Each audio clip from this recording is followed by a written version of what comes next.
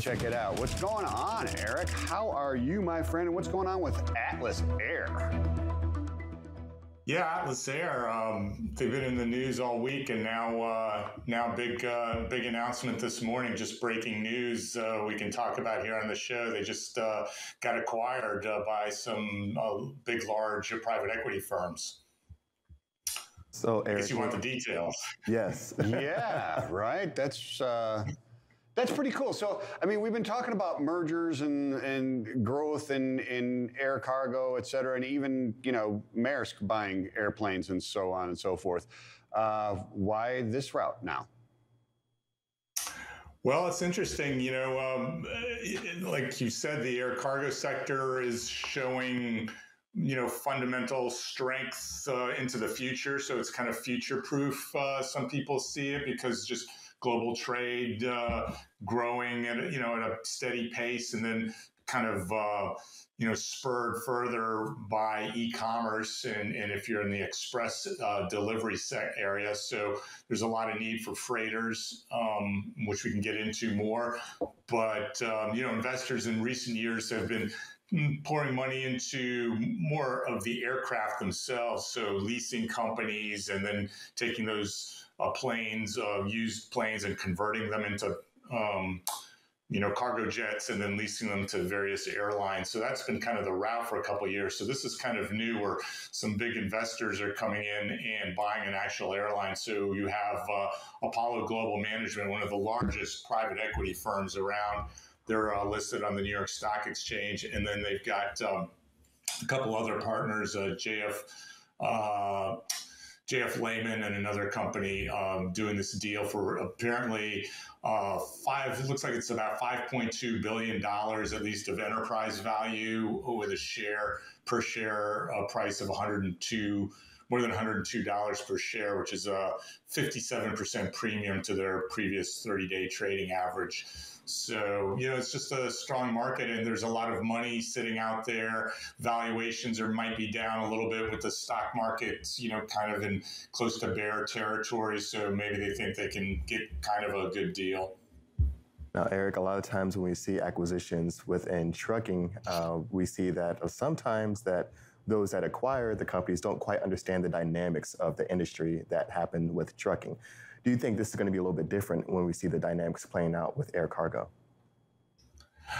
Well, I mean, in this particular case, probably not much is going to happen. The management team will stay on.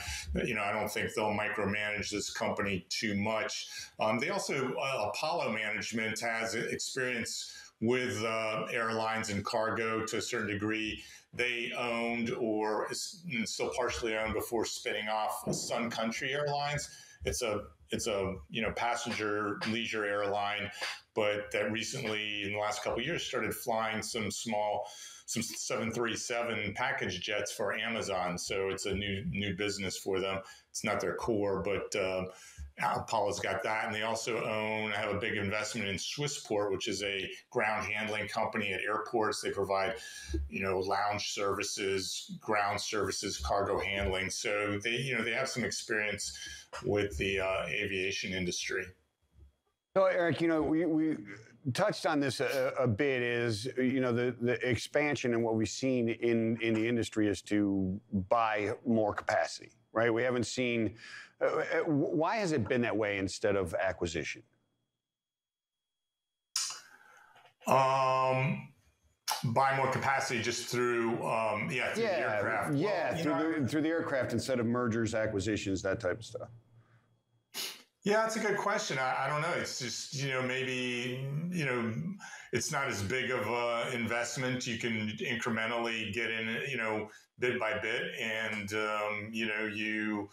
you don't have to manage the operation. You just lease out the plane to someone else who takes on the operational risk. So, conversions and the number of aircraft you buy are, can be incremental as you build up. So buying a whole airline is more expensive, or more that you have to put down or finance all at once. But, I don't know. I think there's, and then, there's all sizes of airlines, right? So this is a pretty big deal, a pretty big cargo airline. There's, a lot of smaller ones out there. And Eric, with some of the smaller ones, do you see a little bit more activity potentially down the line in this segment with more acquisitions, maybe some mergers happening? That's an interesting question. I guess we'll have to see. If air cargo is becoming less of a sidelight business and more, there's more structural trend for growth. I could see some mergers or other airlines making some strategic acquisitions. I mean, you never know. There hasn't been a groundswell for it, but the market's changed. The pandemic changed everything. So, it's definitely something to keep an eye on. I should mention also today that Atlas just dropped their earnings for the second quarter, which they were supposed to do tomorrow, but they dropped them today with this announcement. So they had a pretty good first quarter. Adjusted EBITDA was about $215 million, slightly down from a year ago because they've had some COVID, they couldn't fly quite as much with some of their pilots getting COVID, and they flew some fewer hours with their 737s, which I think they fly for Amazon and some others, so some of their smaller gauge aircraft. But overall, a really strong quarter as usual for them for the last several years during the pandemic. Nice. What's their outlook looking into the future in the industry overall? Well, that's interesting. They said that they are not putting out any outlook. They're not having an earnings call, no guidance for the rest of the year after this big deal. So they're kind of going silent.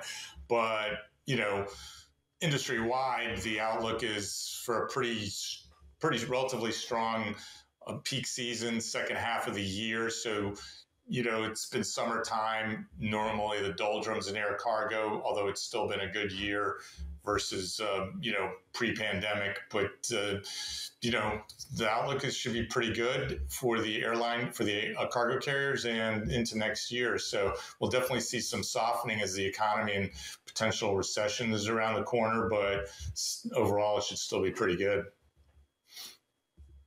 A few more moments. Can you touch on the story about the U.S. moving to confiscate a jet with Iranian ties?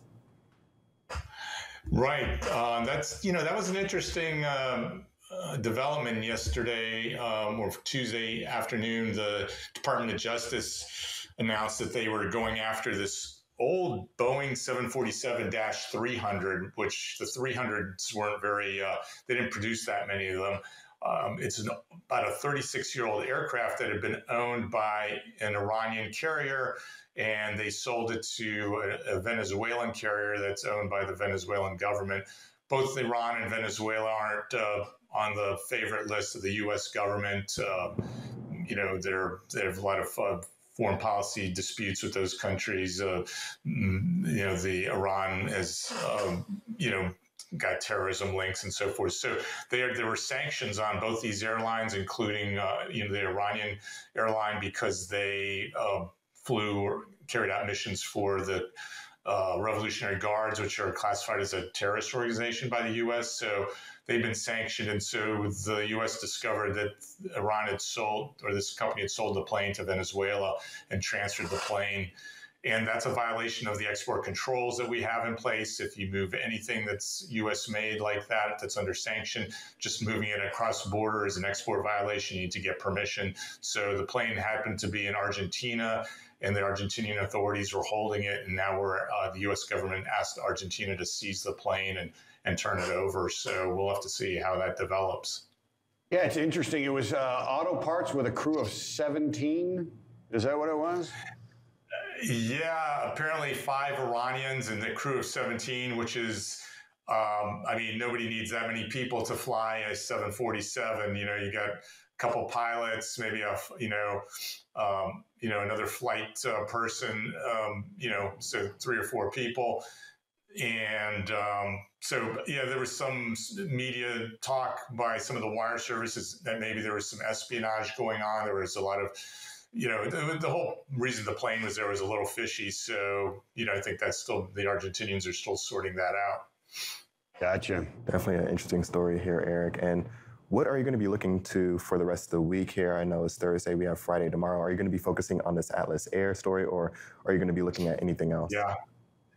Yeah, Atlas Air, then their partner in crime or rival Air Transport Services Group, which also is an outsourced contract carrier for air cargo services that flies for Amazon and other express companies. They're reporting later at the end of the market today, and then so we'll try and cover them. Lufthansa just came out with their preliminary or partial earnings report for the second quarter. So there's just a lot going on in that space, and then there's just some market news and how the June and July were as far as air cargo demand. We've had some numbers trickling in, so try to get to those. Excellent stuff. Thank you so much, Eric. You have a wonderful rest of your day and weekend. Check out Eric's stuff on freightways.com and American Shipper. Always interesting. And like you said, there's a lot of information coming out. So I'll be watching that to get your take on this. We'll catch up with you next week, my friend.